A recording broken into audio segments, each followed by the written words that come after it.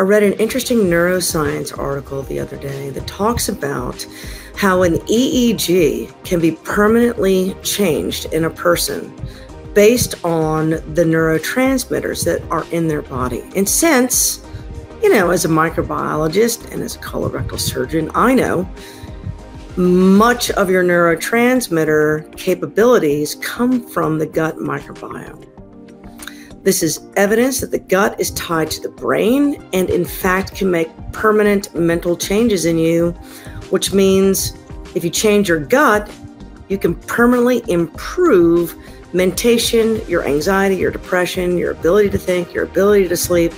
So your mental capabilities can be permanently improved if you fix your microbiome. And that is a fascinating topic.